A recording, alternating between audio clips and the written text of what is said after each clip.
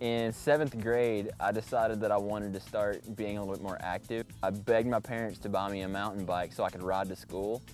And I started pedaling to school all the time, and everybody was like, "Oh, that's so crazy. I can't believe you're riding that far to school." And I didn't think I was that good, so I entered a race and wound up doing 5th place. Over to Johnson City, I didn't think there was much riding at first, but my friend started telling me about this place called Buffalo Mountain.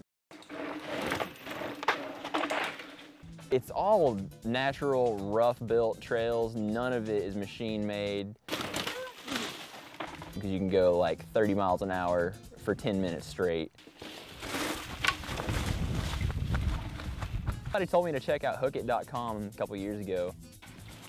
Started creating a profile, put up my race information on my resume, said who I was. Really helped me out a lot. And then I got started with Hayes and EVS. Awesome brand, you know. EVS Protectives, they make helmets and knee pads for me. After a little while, once I got some credentials built up, I got on with Monster Energy.